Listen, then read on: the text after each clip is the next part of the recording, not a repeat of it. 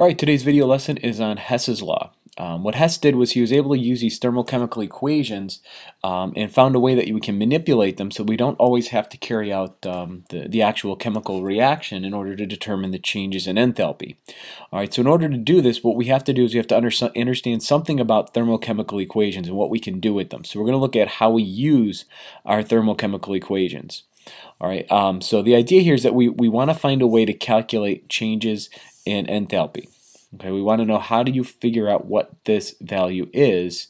Now you could do calorimeter and you can actually figure it out, but you have to carry out the reaction and get experimental data. Now this way we're going to look at what's called Hess's Law.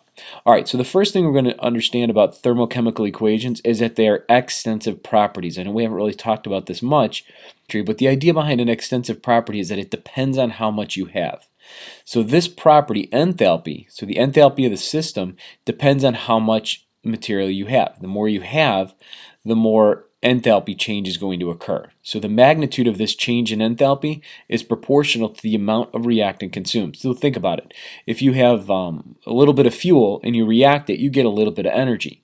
You have a lot of fuel, you get a lot of energy. So if you double the reaction, meaning you double the amount of reactants you have, you're going to double the change in enthalpy. If you cut it in half, the reaction, then you cut the changes in enthalpy in half. Okay, so it's makes kind of sense there if you think about it, right? The more you have, the more energy you get out. Okay? Alright, so the next thing we want to look at is what happens when we reverse reactions. Now, this doesn't necessarily mean that the reaction is going to happen in the reverse process.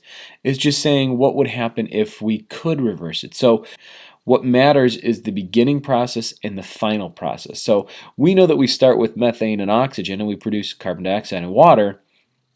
But how do we do that? Well, it doesn't really matter how we do it as long as what we do is we get carbon dioxide and water out of the reaction system. It'll make more sense when we look at some examples in a minute. So for this process, we're just saying if I have this reaction, it's going to produce 890 kilojoules of energy. That's how much energy comes out. It's exothermic. But what if I were to reverse it?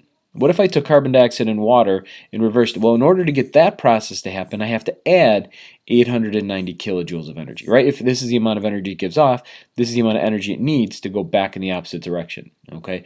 So does that mean that we can take carbon dioxide and water and make methane and oxygen? Well, not really. Okay, that doesn't necessarily mean that this process can happen. It's just saying what would the change in enthalpy be. So for now, just worry about this. If you reverse the process, reverse the sign notation. Don't give it too much thought right now. I'll try to answer it as we go through more stuff in class. Alright, the other one is, and this isn't used as often as the first two functions of thermochemical equations, but the states of matter are really important.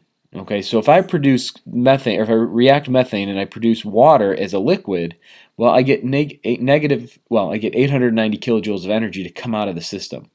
Okay, but if I were to do this and I allow it to turn into a gas, I'm not going to get as much energy out because some of that energy has to go into the liquid to convert it to the gas phase.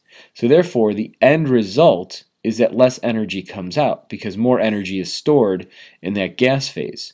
So the enthalpy of the system is going to be higher, and therefore the change in enthalpy would be lower because I don't have as much energy coming out. More of it staying in the system to keep it as a gas than it is to let it cool and condense to a liquid. So the point here is that watch the states of matter. It doesn't come up too often, but when we go from a liquid to a gas, there's the changes in enthalpy are required. This is called the heat of vaporization. We'll look at that a little bit more depth a little bit later, but for now, if we go from a liquid to a gas, we are going to add 88 kilojoules. And remember, if I reverse that, if I go from the gas to the liquid, I would just reverse the sign notation. Okay, so that's pretty much it. Those are the three thermochemical equations. You now have everything you need to know in order to understand Hess's law. So what we find is that we can get these results from a reaction, right? We can figure out what the changes in enthalpy are. What scientists have done is they've tabulated these results. So there's charts that have changes in enthalpy for particular reactions.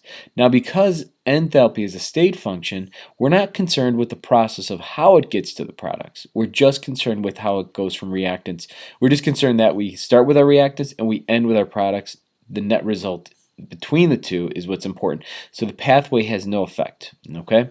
So Hess basically found that if you can sum up a bunch of different steps together and they add up to the overall reaction, then you can get the changes in enthalpy.